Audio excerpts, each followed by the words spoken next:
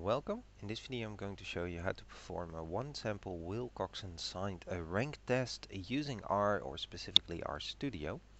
I'll be using an example, and for that example I need some data which I'm going to be storing under my data.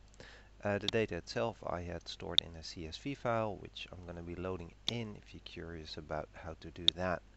I'll scroll to the right, Control Enter, and I now have my data with 954 observations of one variable. And to quickly show you, that looks a little bit like this.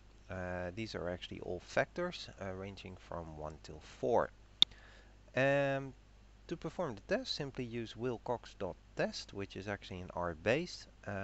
Specify what you want the median to actually be, or hypothesized, and select correct is false. Load this in, Control Enter, and then you actually get into the console. You get the V value, the significance, and what the alternative statement actually was. Now usually to report you also require the Z value, and in order to get that you can do some reverse engineering.